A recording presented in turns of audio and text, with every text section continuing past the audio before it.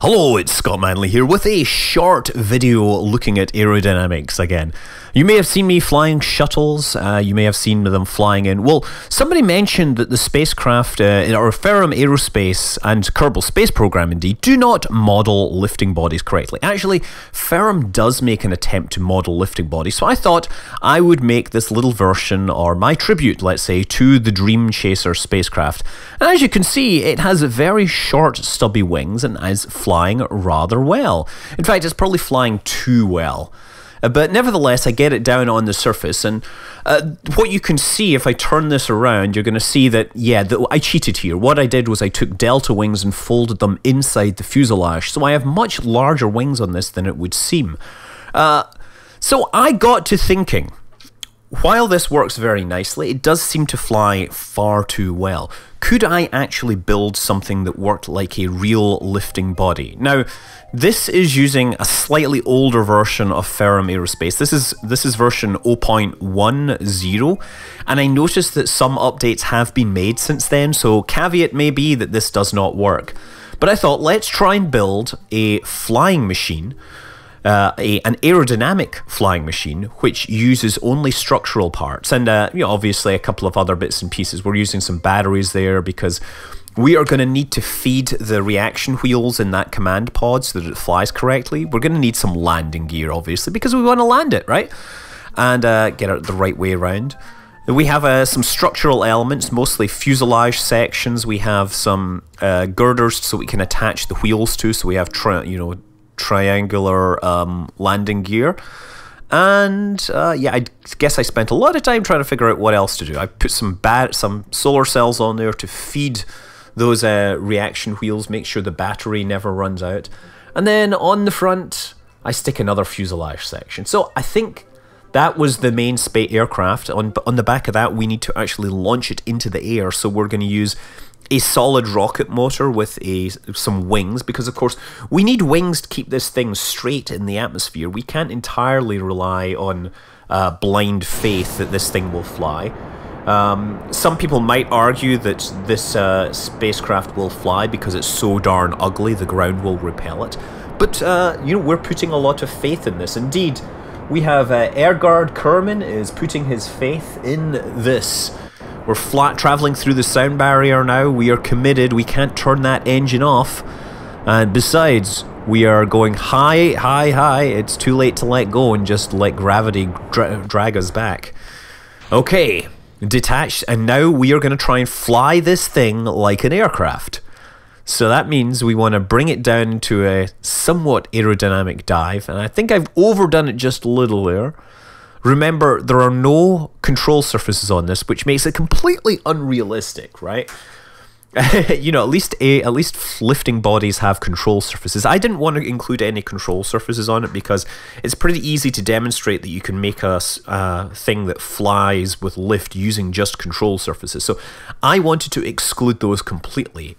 Instead, I have a cockpit which has, you know, reaction wheels inside it, or the Kerbal version of reaction wheels, which are ridiculously overpowered, but nevertheless that will be fine for this demonstration. So I notice that I'm coming down slightly to the right of the runway, so naturally I start to turn the spacecraft before realizing that there is actually no up vector on this, so I have to be more careful with the drive. Basically, you have to fly this by offsetting the body from the velocity vector rather than rolling. The rolling makes absolutely no difference here. You see me like trying to figure this out. I was concentrating quite intensely doing this. It's obviously not a live recording. In fact, I frankly wasn't 100% sure that this would work. So I'm starting to deviate and now trying to bring it back, but I think I'm running out of air to actually make this happen. At this point, I'm really running out of air and lifting the nose up, and you notice my vertical speed dropping very rapidly. In fact, we're down to -10 meters per second, and we touch down. There you go. For those of you who say that lifting bodies do not work in Ferram Aerospace or Kerbal Space Program, I present to you the least aerodynamic aircraft ever, entirely made of structural parts. No control surfaces, no wings, just pure cylindrical lifting body.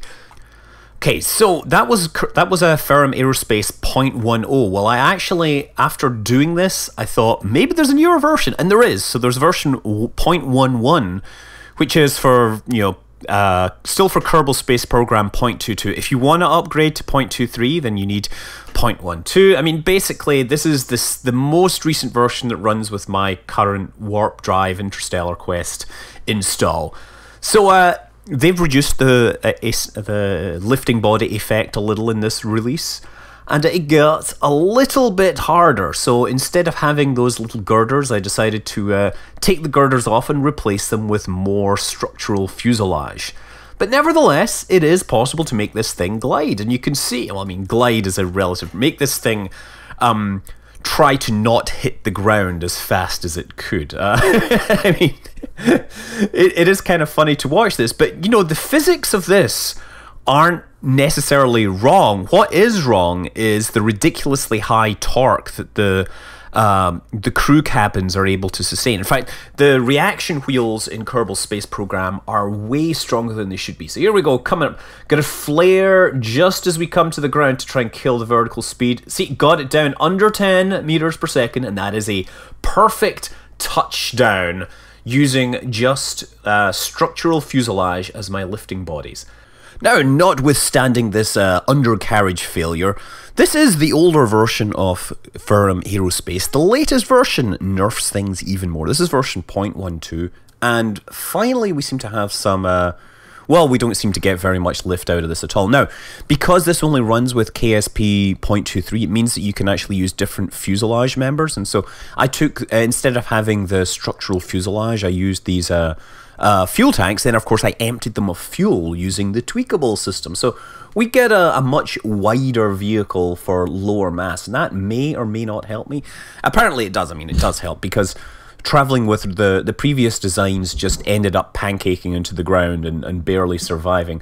You can see that this is getting some horizontal motion. We're in a nose down 30-degree position, and our horizontal velocity, well, our actual dive is a 70-degree dive, so this is pretty suicidal, given that we're moving like 120-something meters per second.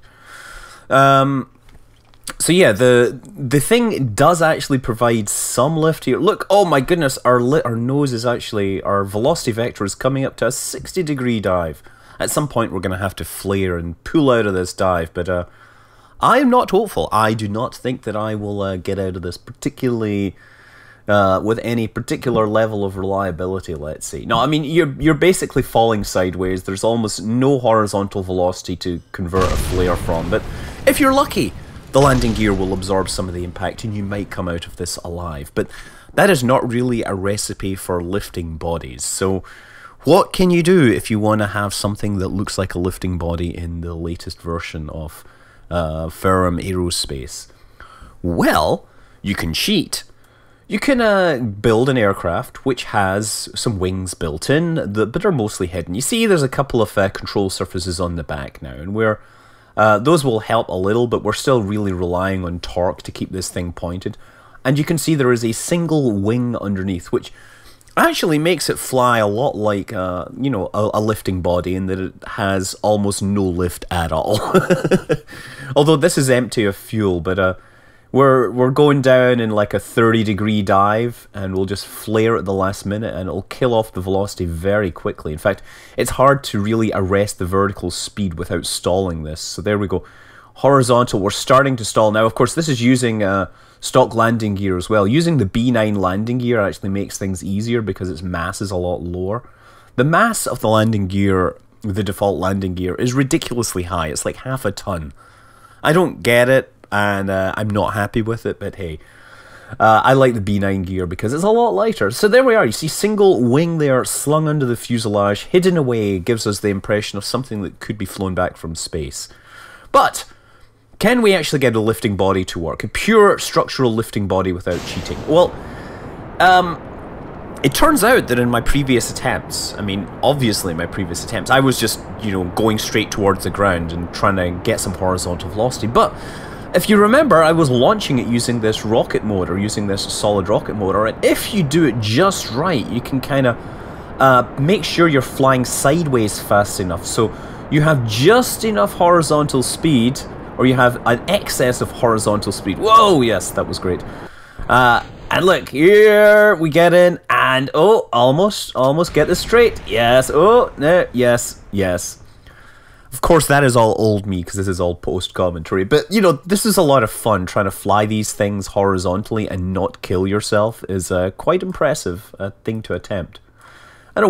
Let's try that again. Pretty much same vehicle design. That is now the B9 landing gear, as I said. It's a lot lighter. It's like 1/5 of the mass of the landing gear that the stock game uses. And it's a whole lot stronger as well. So if you're using B9, I don't know why you would ever use a stock landing gear.